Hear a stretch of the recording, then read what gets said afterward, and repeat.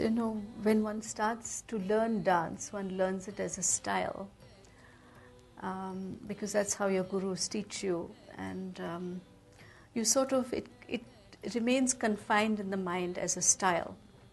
But I think when you live with it long enough, and when you internalize it, I think the style falls away and it becomes a language.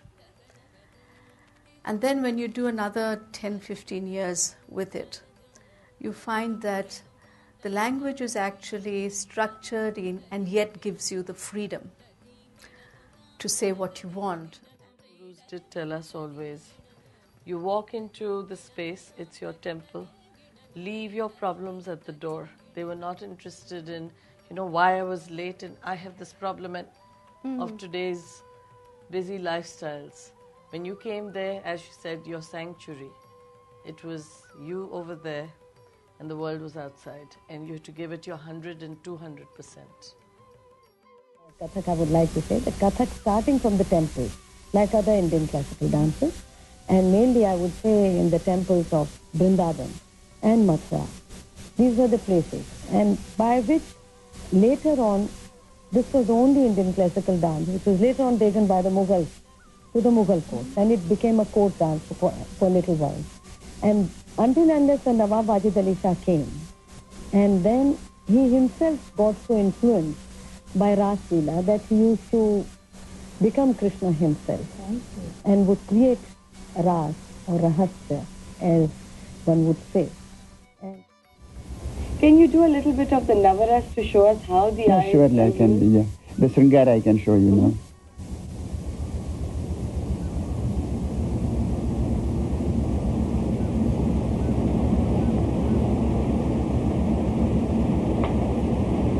Sringara. Now Hasya you want?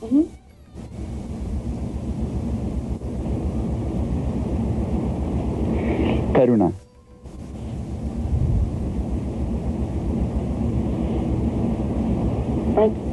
It's really beautiful. Every muscle of your body is moving. But, I was 28 years old when I saw dance for the first time, and it did something to me. It was like a call which I couldn't refuse, and the next day I packed my bags, left my husband and 2 children and flew off to the Guru's village and lived there, and I really worked 18 hours a day for the first couple of months. Our institution, or probably both of us, have the same feeling of openness to everything, to take good thing in every style of dancing or any tradition. For instance, even in one of our own productions, the traditional productions, I have used a new method of technique. I can't call it modern, but it's just expressing through the body movements, not using any of the gestures or a facial expression, but just body movements for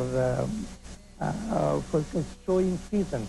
And for that, we have adopted a song, music from the bolero, Italian Ravel. We use, and it was, show me a little of.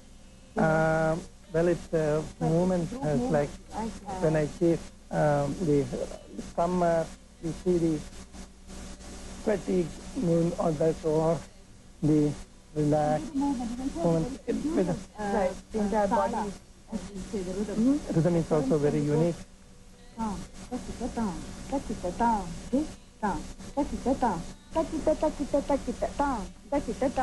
is according to our